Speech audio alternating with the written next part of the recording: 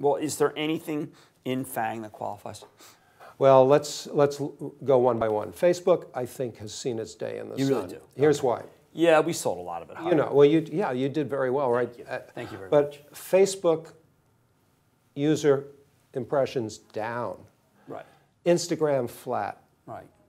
You've got the Democrats with the House, and they're very nervous about security and privacy issue. So yeah. I think Facebook has seen its day in the sun. So dead money?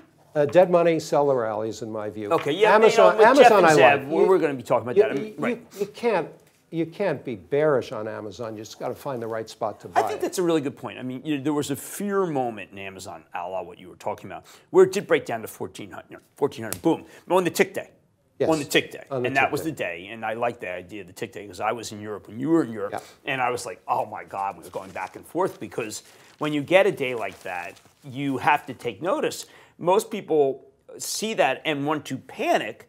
And you see that and you have to force yourself to buy. You got to buy. Force yourself. And that's what we did for Action Alert. We said, oh God, it hurts so much, let's buy. So now here, the next chart, we're going to look at Netflix. I have a very strong opinion. I'm so bearish on Netflix.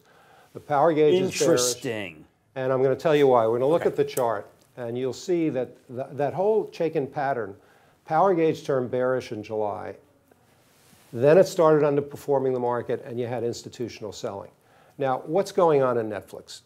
Everybody has bought into the fact that they are the king of streaming. Right. Well, streaming means new content. Right. Now, I like anecdotal evidence. My favorite show was House of Cards. Right. They had to write Kevin Spacey out. Right. They just started. I watched supposed to watch this week. I watched the first 2 episodes. Almost unwatchable. Really? Okay. Because at least Claire I did not Claire get a is chance. Going nuts. The wife. Because she wanted to. But I said, listen, I don't really care about Lisa. But this highlights the problem. They're a movie studio with streaming distribution. Right. Now, have you ever known a movie studio that didn't have clinkers? Right. And these are costly production products that they're putting out.